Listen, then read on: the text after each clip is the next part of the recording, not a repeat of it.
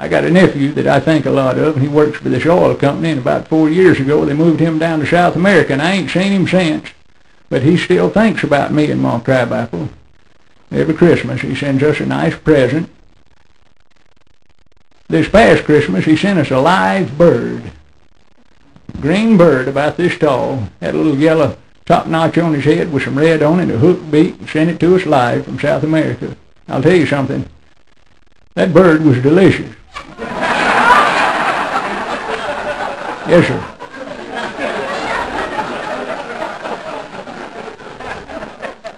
We had him for Christmas dinner. We fixed him with some dressing and some cranberry sauce, sweet potato scuffle. Well, after Christmas, my nephew called.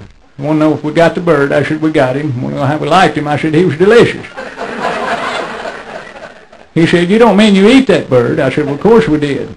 Well, my nephew got all upset and just pitched a fit. He said, I paid a fortune for that bird. He said, that thing's worth a fortune. He said, that bird could speak 2 different languages.